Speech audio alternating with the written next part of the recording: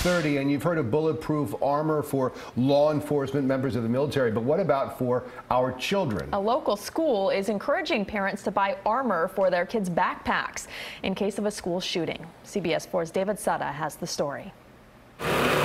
Business is booming at Applied Fiber Concepts in Hialeah. Owner Alex Sejas makes the bulletproof vest law enforcement and soldiers wear daily.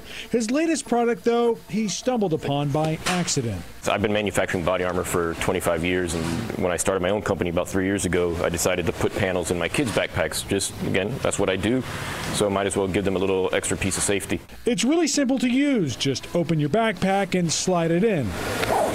The children were taught to do this, wear it as a shield, and it serves its purpose. The armor weighs about a pound and will stop a handgun, not an assault rifle.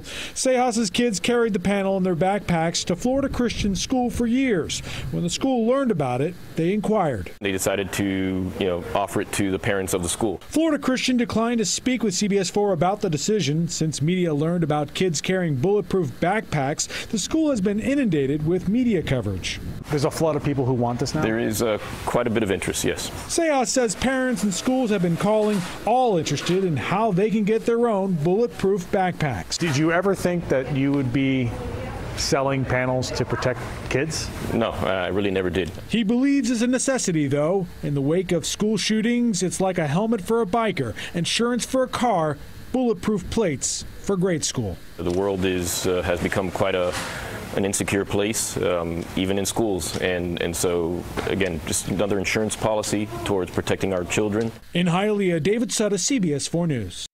The backpack armor goes for about $120, and for more information, you can go to our website, cbsmiami.com.